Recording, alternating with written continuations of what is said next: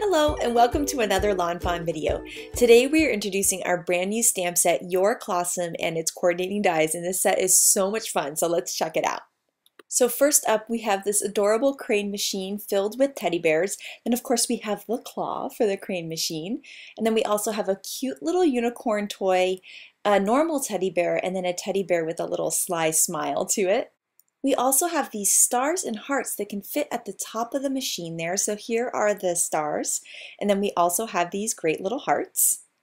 We also have really fun sentiments and a great font. So we have "You're a catch," then we have "You're a winner," and we also have "You're one of a kind." Then we have a, clawsome, and also very fun. And then we have day, and also birthday, of course. We also have the word yay, which is great in front of yay, you're a winner. And we also have many thanks too. Now I'm going to be using my Copic markers to color in these images. And what I'm doing is just using two markers and adding my darkest shade there on the outside and my lightest shade towards the middle. And this is really the way that I like to color these machines. It's nice and simple, but gives it a little bit of something going on. I added in another little red color there just to darken it up a little bit, and now I'm going to blend in with my lightest color towards the middle. Now for the bears, I love using E31 and E34, and you'll see that I'm laying down my light marker first, then my dark, and then I'm going to blend that dark out. And I do 3 bears at a time, that way I can get them done pretty quickly. And then once again, I'll just blend out with my light marker. Then I like using toner gray for the machine parts because I feel like it really looks like a metal. And so I'm just going to go around there with my darkest gray around the edges and then kind of blend in there where the bear comes out once you catch it. And then I'll continue on there onto the little joystick area too, so that everything coordinates really nicely. I'll also color in the legs to match all of the different metal pieces of the machine. And then I added some turquoise there to the joystick. And I'm going to be using BG 10, 11, and 70 for the machine. And I like to make kind of little short strokes coming from either edge of the machine to make it kind of look like grass. So I'm using kind of straight strokes, and it makes it look a little messy, but it gives it that glass look. So I think it looks really, really cool. Then I'll use the toner grays again for the claw for the machine, of course, so we can kind of have everything coordinate. And then here is where you can really have a lot of fun, is coloring the animals that are cut by the claw. You can really kind of have a blast with it. So for the unicorn here, I'm making him kind of a dark turquoise, which I thought was really cute, and giving him a little rainbow unicorn horn. And then for the teddy bear, I'm just coloring it in a darker brown color so that it would stand out when the claw had grabbed it. And then you could have a ton of fun with the bears and just color them in crazy colors too. It just doesn't always have to be brown, which is really fun.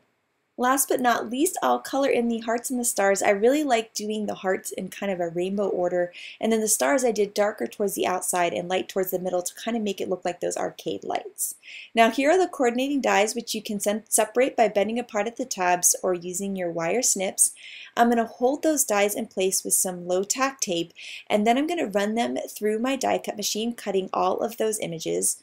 And you'll see there we've got that awesome crate machine popping out. And then here is a look at all of the images from this set and how cool it is when you add that little crane machine, and then you can have the crane machine hold the extra little stuffed animals. And it's just so adorable. Oh my goodness, I love it. Now, one of my favorite things about this set is that it can be made interactive in actually 2 ways, both a slider and a shaker. So first we're going to start with the slider, and I'm using my largest 4-bar die to cut some white cardstock, and I'm going to stamp my crane machine right there in the middle, and then I'm going to take my shortest straight slider die from Slide On Over, and it's perfectly sized to fit inside the crane machine. So I'll hold it in place with some tape, run it through my die cut machine, and you can see how that slider track has been created. Now I've gone ahead and colored my machine in the same way that I did earlier in the video, and I've just trimmed down a piece of white cardstock to fit behind that crane machine, and I'm actually going to color in the back of that paper to match the crane machine. So with that same kind of gradient look we did earlier, with darker red on the outside and lighter red on the inside, and you can see when you layer them, now it looks all continuous. I am going to stamp my machine there on some narwhal cardstock and then use my die to cut it out. But this time we're going to use the negative of this shape. I'm going to make a little pencil line there where I want to cut the whole thing down, and this is going to become the floor for my little crane machine there. I'm going to stamp the "You're One of a Kind" sentiment on there. And now I'm going to take my marker here and color in some cardstock. Then I'm going to trace my penny around with a pencil and cut out this shape.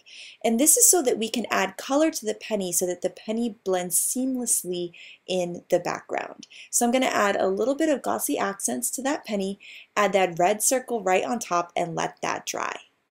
Now it's time to form the slider. So I'm going to take my foam tape and I'm going to double it up because that's the trick for sliders. You need that double foam. It really helps the slider move well. And then I'm going to trim my pieces down to start going behind my crane machine there. So I'm going to have some big pieces there towards the bottom. And then I'll be able to fill in around the penny. And I'm going to put the penny there as a guide, and I'm going to trim down some thinner pieces of foam tape there so that it doesn't get in the way of that penny moving along that slider at all. So I'll trim down an even thinner piece for the top, just like that. And then now all of my foam has been formed. Now I'm taking another piece of doubled up foam and I'm trimming it to be the size of the penny. Then I'm going to take that penny there that's got the red cardstock on it, and I can add my foam right to that penny, and that penny is going to blend right in with the slider track. I'm going to take my powder tool and go along the edges of that tape to remove any stickiness, and also I'm going to go along the track because that powder really helps that penny move really well into that track. Now I'm going to peel up all of that liner tape for that slider, and I can add that piece there where I colored in the red part right to the back, and you're going to see how it fills it in and looks completely seamless for this awesome slider to work. Now I can peel the liner tape up off the foam on the penny and add my little claw there to that penny, and then I'll add my ground that we cut earlier right to the bottom there.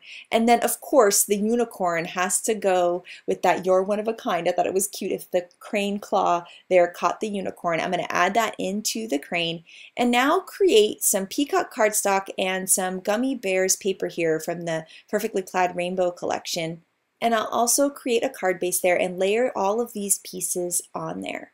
Now I've got a really fun background for this great crane machine, and I can add some tape runner there to my whole slider mechanism, add that to the card, and now you're going to see how cool that slider is. It is so much fun. I just love how it is moving and how the crane is just so clever, so fun, so different that I think it's just going to make anyone smile. So next, I wanted to show you how you could take the same idea but make it just a flat card and not an interactive card. So I'm going to stamp the "Yay, You're a Winner," which is actually sized perfectly. A lot of the sentiments fit at the top there of the crane machine. And I'm going to take the same idea with the fun little unicorn there and the claw, but I'm just going to adhere those right down to the crane machine. And so here you'll see the slider version, and then to the right is the more simple version. So I love that you can kind of do a more simple version or step it up with the interactive thing, but yet still create the same card, which is really fun. Now I went ahead and cut and colored out a ton of bears and another crane machine and another claw, and we're going to make a shaker. And so the first thing we need to do is color in with the marker to match the crane machine. And this is my BG11 marker. And I have my 2.5-inch stitched square frame die, which is sized perfectly for the crane machine. So we've sized it to fit the square frame and the slider die. And now I've cut a 2.5-inch piece of white cardstock and a 2.5-inch square piece of acetate. Now the next thing I need to do is just trim off the middle of the little crane machine there. And then we're going to layer those pieces onto the stitched square frame. So I've added some score tape there to the top and the bottom, and I'm just going to line that right up with the bottom of the machine and then right up with the top of the machine. And this is going to start creating our shaker. Then I'll take some more of that score tape and I'm going to go all the way around the edges of that stitched square frame. And then I can go ahead and peel up that liner tape and then attach the acetate to that square frame there. And this is going to create the window for our shaker. Now the next step is the foam, and I'm going to triple up my foam. So here I'm going to double it and press it all the way across, lift up that liner tape, and then fold it over one more time for triple foam. And that's really what you need, especially for these bears to move really well in that shaker. Then I'm going to trim this down into thirds so I have nice thin strips for going around that stitched square frame. So there you can see I'm lining it up right on the sides there of that stitched square frame. I'm going to trim it down, peel up that liner piece and line them up There's my third piece and now my fourth piece to create my foam frame. I'm also going to add tripled up foam to the rest of the crane machine too. And so now we're ready to create the shaker. So I'm going to take my powder tool and go all the way along the inside of that foam, making sure that there's no more adhesive. The powder will stick to anything tacky and make it not sticky anymore so that the things will move around better in the slider. Then we're also going to take powder and coat these bears really, really well. This is a big trick here because if not, they'll static cling to your whole shaker. So do it on the back and the front of each bear. And then I'm going to go ahead and drop those bears right there into that shaker. Now the next thing I'm going to add is some little star glitter, and the little glitter really does help the bears move. So definitely add some glitter to your shaker because it's going to help those paper bears be kind of slick and move around each other. Now I've lifted up all the liner tape around just that square, and then I'm going to line that 2.5-inch square piece of white cardstock on the back, and my shaker has been created. Now I started to think the shaker looked a little bit plain, so I decided to stamp out the little crane machine again, stamp some hearts in there. I'm going to color those in those same kind of fun pastel rainbow colors that are in the shaker machine, and then color in the whole thing there with my BG11 marker again. I can use the die to cut it out, and then I can go ahead and just trim that piece, and I'm just going to line it up right over the other one and no one's ever going to know. So I'm just going to trim that piece right along the stamp line. I'll add some adhesive to the back, and you see when I line it up on top, it really makes the machine look super cute. So I love that look. Now here I have some watercolor wishes paper cut with a stitched rectangle and then a simple stitched hillside die. I'm going to layer those two on there together and then create a card base for this whole thing. I'm going to stamp my sentiment on the inside in some bubblegum ink for "Have a Clawsome Birthday." And then I can go ahead and layer all of these pieces. So I've got my watercolor wishes paper with all the colors that kind of match the crane machine. Then I'm going to take a purple bear there and line it up in the crane, add some tape to the back of the whole thing, and attach that to my shaker. And that way the bears are going to kind of shake behind that whole bear that's been caught by the claw. So I'm going to peel up that liner tape, add some tape runner to the back of that shaker, and then I can line it up on my card. And I love this so much. It's so cool with those bears moving around. I just can't get over how adorable it is, and it's really fun to shake around, and those little stars really just make it super, super happy too. And I just love these pretty, fun, girly colors. I love that you can take the claw and depending on what colors you use, really kind of make a difference. And then here are the two versions, both the slider and the shaker. And I have to say this set is one of my favorites because my brother and I, we loved playing the crane machine. Oh my gosh, we would ask my grandparents for quarters so we could play the crane machine, and we got really good at it too. We had so much fun with it. So